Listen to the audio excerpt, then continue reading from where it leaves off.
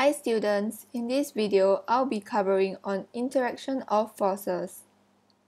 We'll be going through three main concepts, namely what is a force, what are the effects of a force, what are the different types of forces, before proceeding to complete a small quiz.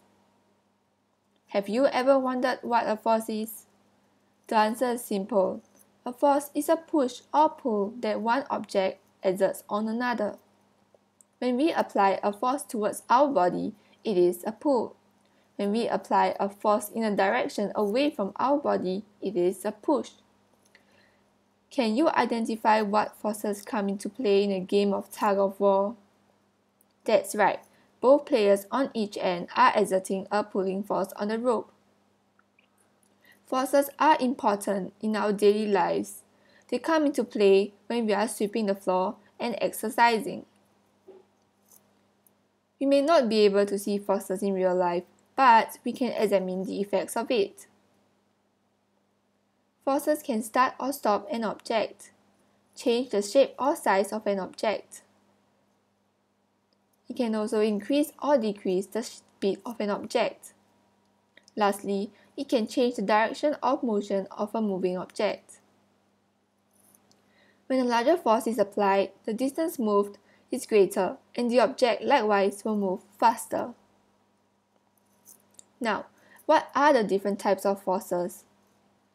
Gravitational force refers to the force by Earth that pulls an object towards the center of the Earth. Weight is the amount of gravitational force acting on an object. It tells us how heavy the object is. You may wonder, what is the difference between weight and mass? Weight is the amount of gravitational force acting on an object, while mass is the amount of matter in an object. Weight is a force while mass is not a force. Weight of an object will be different on different planets, while mass remains the same. Magnetic force is the force exerted by magnets on magnetic materials. Magnetic materials include nickel, iron, cobalt, and steel. You can use the acronym NICS to memorize what the magnetic materials are. Note that C stands for cobalt and not copper, as copper is not a magnetic material. Unlike poles of a magnet attract, while like poles of a magnet repel.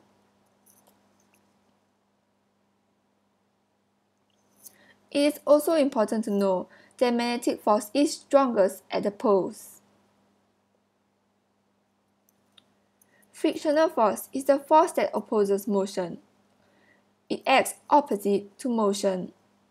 When an object moves to the left, frictional force acts to the right. Frictional force only occurs when the object is moving. So, a stationary object which is not moving would not have any friction force acting on it. Frictional force exists between surfaces that are rubbing against each other. It produces heat as a result. For example, when we are cold, we run our hands together for warmth. Friction between our palms produces heat. Frictional force can cause moving objects to slow down or stop. This is because the force acts opposite to the motion. It is easier to slip on wet surfaces than dry surfaces. Why is this so?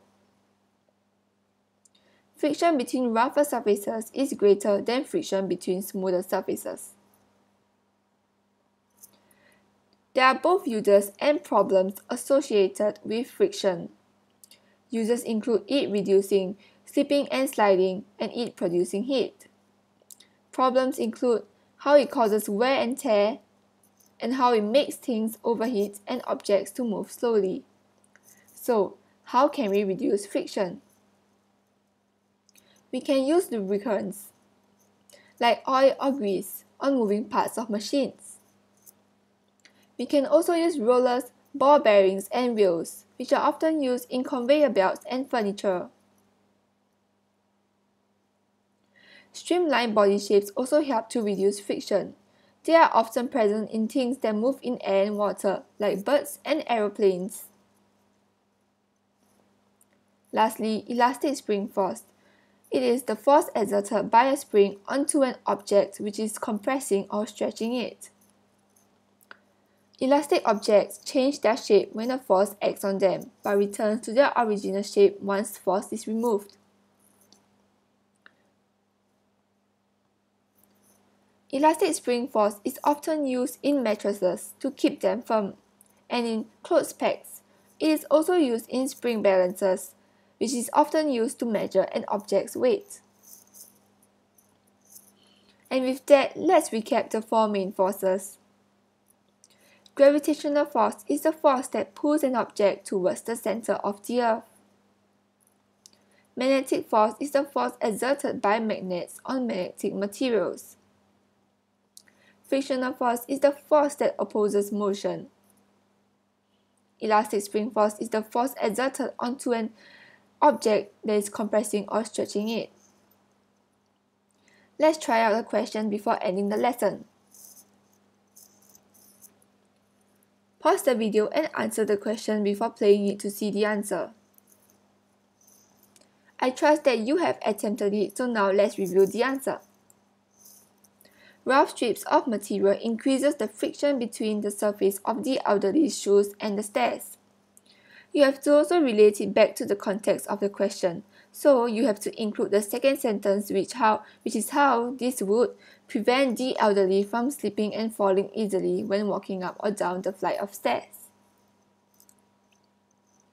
Thank you for watching, and this video was brought to you by Project Love of Learning. We would like to thank Gabriel Lee for making this video possible. Thank you and see you in our next video.